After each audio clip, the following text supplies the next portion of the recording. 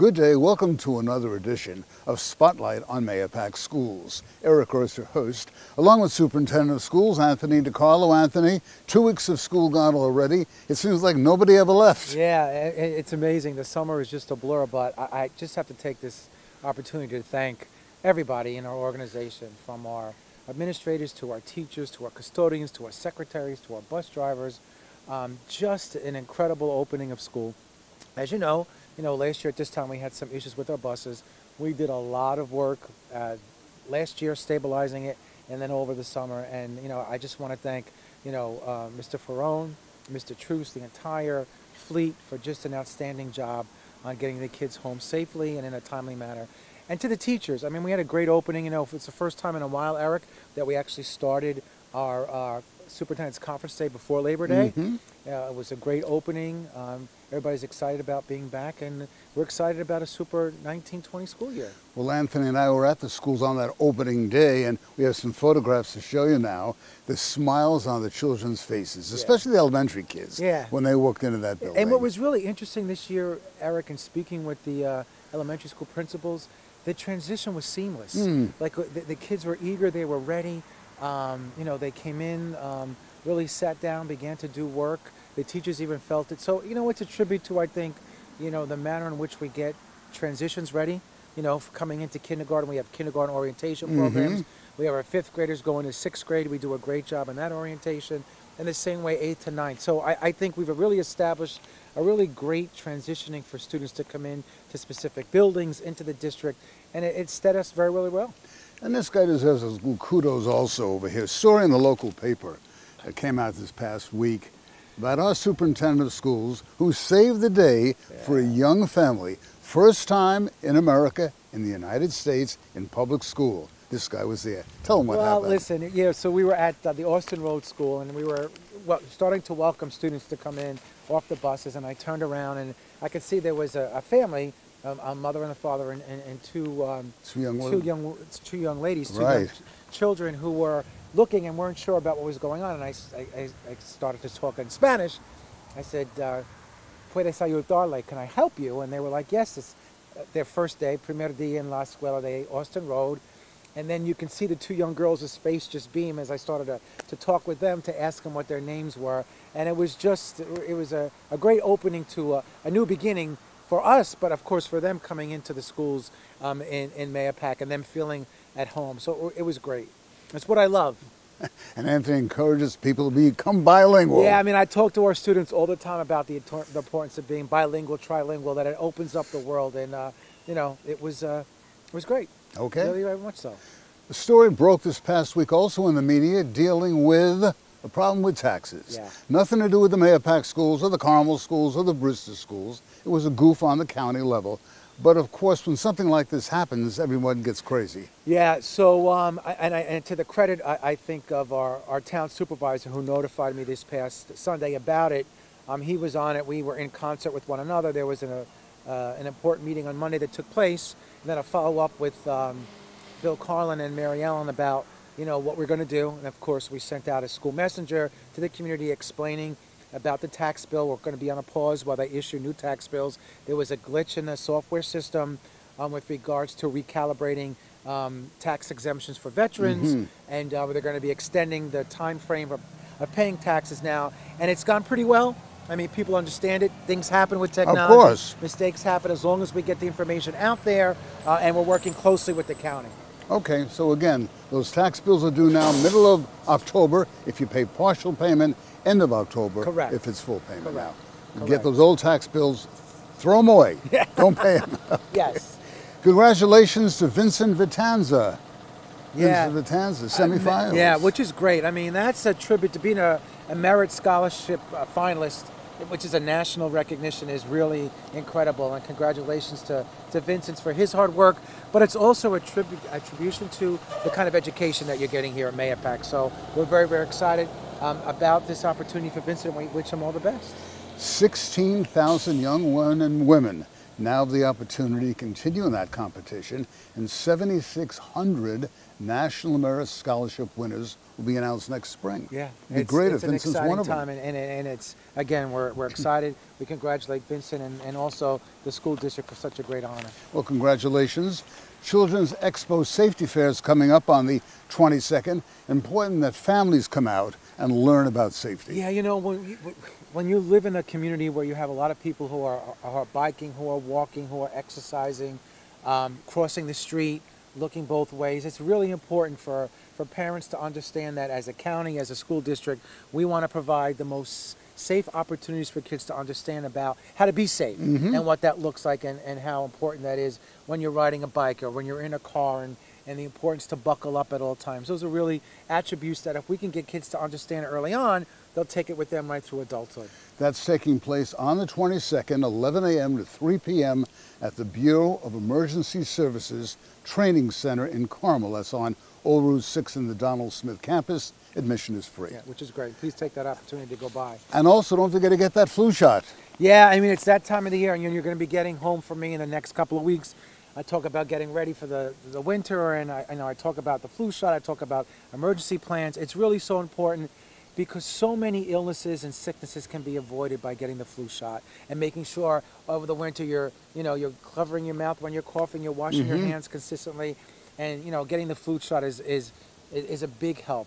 Putnam's first flu clinic of the season takes place on Monday, September 23rd at the Carmel Firehouse from 2 to 6:30 p.m. People of all ages encouraged to get that flu shot. No question. Very, very important. We encourage the students as well as our staff because we're always working together, for the course of the school year, and we want to make sure we protect ourselves to the best of our ability.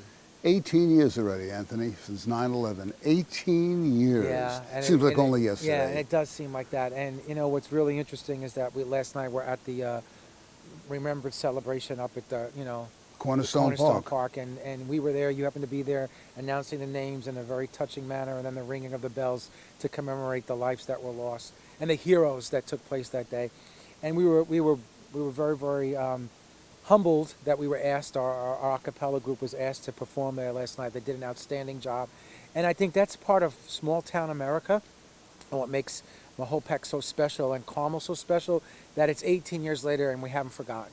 And what's also interesting, what's happening, Eric, is we're starting to see a little bit of a juxtaposition, I think, in our society, and really talking about 9/11, but getting back to the civics, about the importance of civics and what that means, raising, young adults and what the importance of that means. And I think you're going to see over the next couple of years a big push to go back to that. We've kind of realized that schools are not just about, APPR and Common Core, but really raising terrific young men and women understanding what life is all about and about service and about giving back. And when you look at 9/11 and the tragedy that it was, but how many people just selfishly stepped in and try to help other fellow men, and how important that is. We were there, as we said, Anthony told us, we're at 9/11 ceremony in Carmel. Let's go back and reflect. September 11th has arrived once again, and this year in the Putnam County ceremony, the Mahopac High School Pacapellas are performing. The first time. Very special night for you. Yeah, and it's an absolutely great honor. It's a great honor for our school. It's a great honor for our students who really understand the importance of what all these heroes did for us and recognizing them and all those who perished on the 9/11 that we will never forget. And it really is so important, Eric. Today in school, we had a moment of silence at the high school and talked about, the heroes to this day, and how important it is to be a hero, what that means, to give of yourself selflessly, to be able to go into that type of a situation and be selfless and care about the fellow human beings, and that's a lot. So I think the kids are honored to be here. I know we as a district are very honored to be here tonight.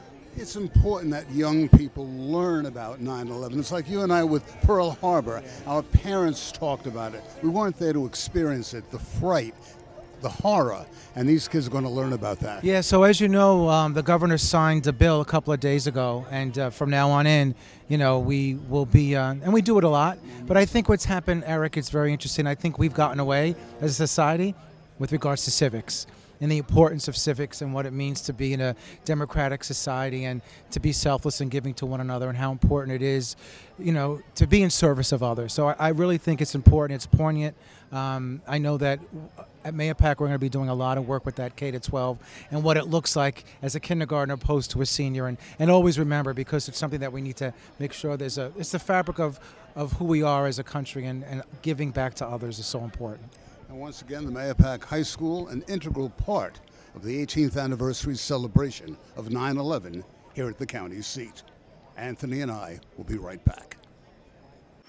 Oh, say, can you see by the dawn's early light what so proudly we hailed at the twilight's last gleaming, whose broad stripes and bright stars through the perilous fight o'er the ramparts we watched were so gallantly streaming, and the rocket's red glare, the bombs bursting in air, gave proof through the night that our flag was still there.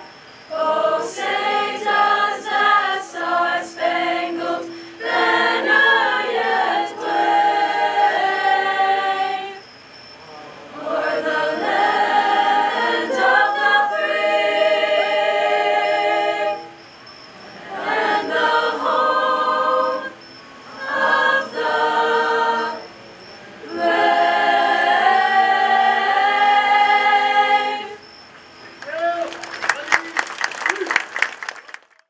That is so moving, that 9/11 ceremony.